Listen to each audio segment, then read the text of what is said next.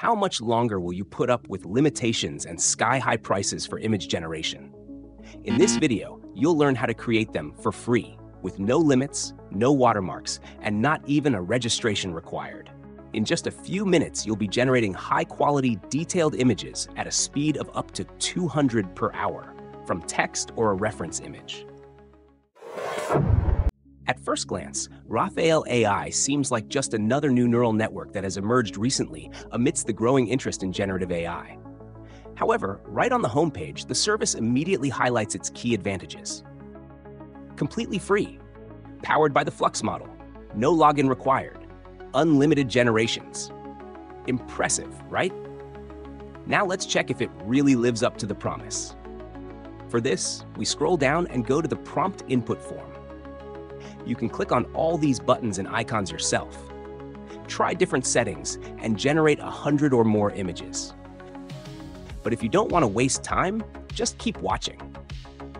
We've already gone through this and are ready to share our experience. The main part of the prompt panel is occupied by the text input field. To the right above it, there is a button for adding a reference image. We'll discuss it in more detail when testing the generation. Below the text field, there is a row of drop-down menus. The first one is the aspect ratio, where you can choose between square, widescreen, or portrait mode. The rest allow you to set the style, color, lighting, and composition of the image without having to describe it in the text prompt. Just below, there is a toggle that opens the negative prompt field. Here, you can specify what should be excluded from the image. On the right, there is a group of buttons. The first one clears the text and resets the settings. The second generates a random text prompt. And the third starts the image generation process. Let's get started. Let's start with a simple text prompt.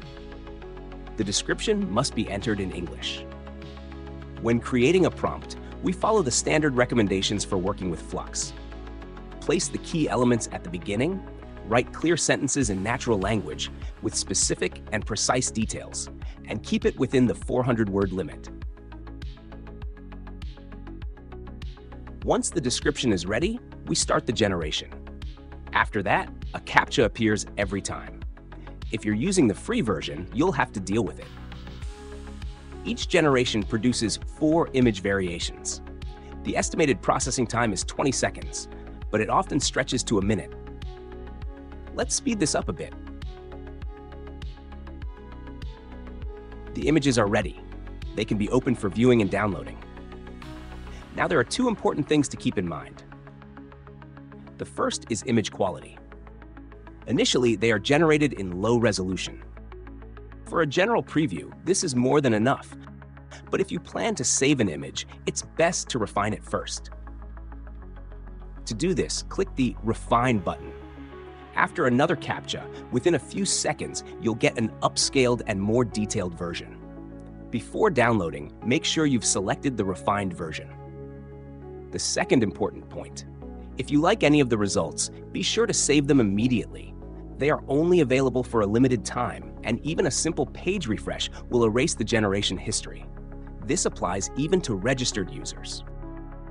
This is one of the drawbacks of Raphael AI. There are a few more, but we'll talk about them a bit later. For now, let's generate a series of images non-stop, experimenting with different prompt settings.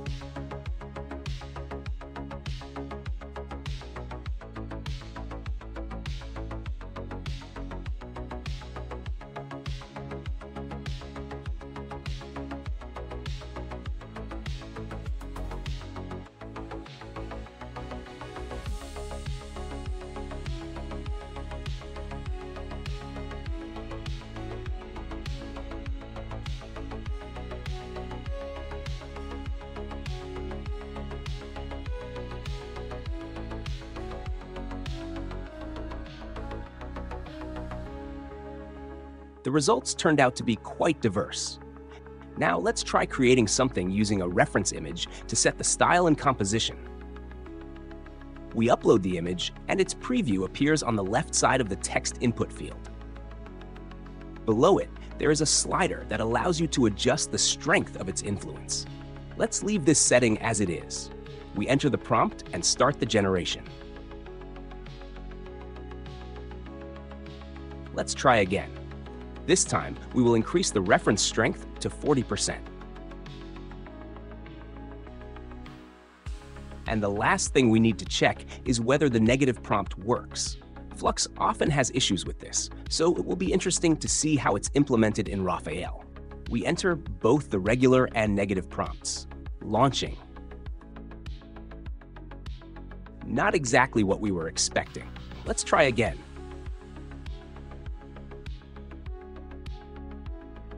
It seems this feature doesn't work as intended.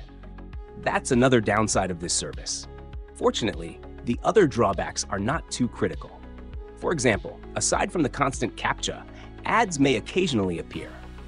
Additionally, sometimes generating prompts that the service deems unacceptable can freeze and take quite a while before an error message appears.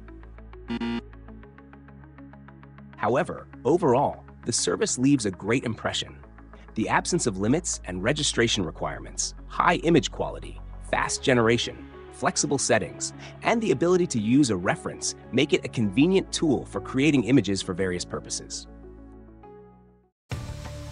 If you enjoyed this review, don't forget to subscribe to the channel so you won't miss new videos.